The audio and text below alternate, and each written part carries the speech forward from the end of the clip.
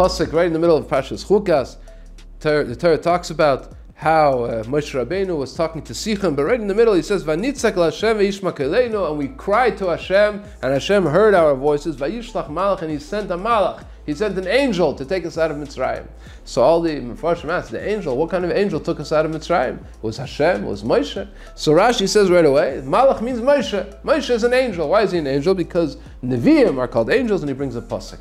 So what does it mean that a Navi is called a Malach? A Navi is a person. A prophet is a person. He's not an angel. Chofetz Chaim says that what is the definition of a Malach, of an angel? An angel, he is created with a program to do what HaKadosh Baruch Hu, the mission that HaKadosh Baruch Hu programs, like a computer. He programs the Malach and he does the mission. A person, at the end of the day, is also supposed to accomplish a certain mission. He's supposed to fulfill his mission in this world. But in order to get to that, he's in this world, he's fighting the Yetzer Hara, he's found in places of trials and tribulations. But if he's matzliach, if he's successful and he becomes a Navi, the Rambam says that a Navi is a person who never ever listens to his emotion over his intellect. His intellect always always wins over his emotion, because he does things what he knows is right. He never is swayed by his emotion. Such a person becomes a Navi. So he becomes a Malach because he fulfills his mission exactly like a Malach fulfills his mission. And even more so, says the Chofetz Chaim, and he gives a beautiful mashal. So once there was a mighty king who had a kingdom, and he had an army with great soldiers and the army, and they conquered a certain battle. They were victorious in a battle, and he wanted to give them each a show of appreciation to these soldiers. So what did he do? He wanted to get a certain type of very, very precious fur from a white bear. Where do you find a white bear? Only in the mountains, in the far off north mountains can you catch these bears, and it's not so easy to catch them.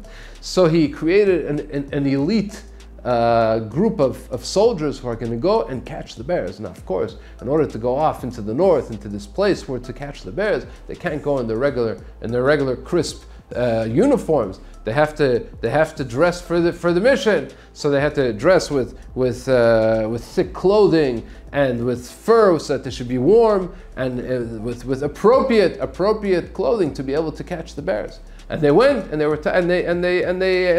they came back with the bears. They were successful in their mission. When they came back, the king was so happy, and he organized a parade. So in the parade, he had the regular soldiers who came in their crisp uniforms, and he had these elite soldiers, these elite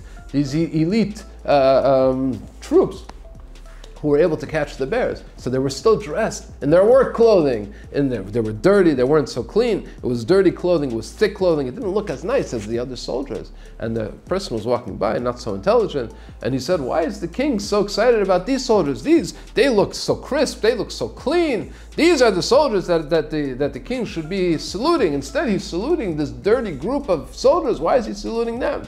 They don't understand, because they went into the dirt, they went into the place where it was difficult. They fought, and they did the greatest battle. They caught the white bears that nobody else could do. He says that's a person. A person goes into this world, he dresses in bones and flesh and blood, and he doesn't look like a malach. He looks like a person. He looks, and the malach maybe look down at him. Oh, he's just a person. But if he's successful and he comes back even in those clothing, then he's even more precious in front of HaKadosh Baruch Hu, even more precious than the malachim.